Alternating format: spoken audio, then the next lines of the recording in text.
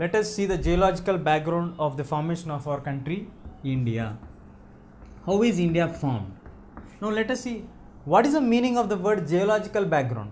See, geological background is not like something rocket science. It is just simply meaning that geographically how is India formed. What is geographically meaning? Like how was India earlier? Like what was the collisions happened in the landforms? Like there are two landmass, entire landmass of the world is divided into two major landforms, that is Angara land and the Gondwana land. The Indian landmass is a part of the Gondwana land. In the process of its transformation, when the earth plates are rotating, Gondwana land got transformed and moved towards the northeastern part and collided the Angara land, that is the Eurasian plate, and formed the landmass of India. In the gap between the Gondwana land and the Angara land, we have a big sea known as Tethys Sea. This Tethys Sea got buckled up for millions of years, and result of this buckled up and compressed forces which raised the water bodies to a higher level, the sea which is in the down level moved up and got buckled up, and because it is moving to a higher elevation, it got freezed and formed the present day Himalayas.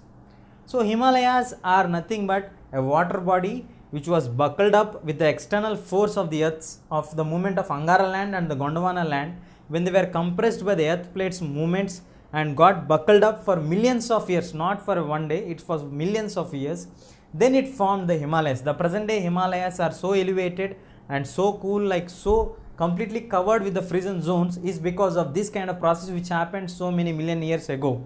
Now from the Himalayas we have the origination of various perennial rivers. I think we all have an idea like what are the meaning of the word perennial rivers.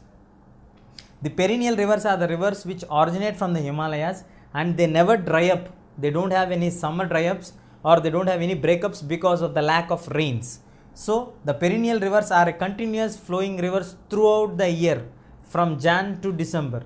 So these rivers like Ganga, Yamuna and Brahmaputra have drained, they started their journey from Himalayas and moved towards the respective lands, and while they pass in the journey or the process of journey, they carried a lot of mud, sand, soil, everything, and fill the lands which are empty in the other northern part of Himalayas and fill them and made them a fertile lands or plain lands which are very good for cultivation. That resulted in the formation of our famous Great Plains what we are having for us in our northern part of the Himalayas. Then we have the plateaus for us. We shall discuss about this in the next part in detail.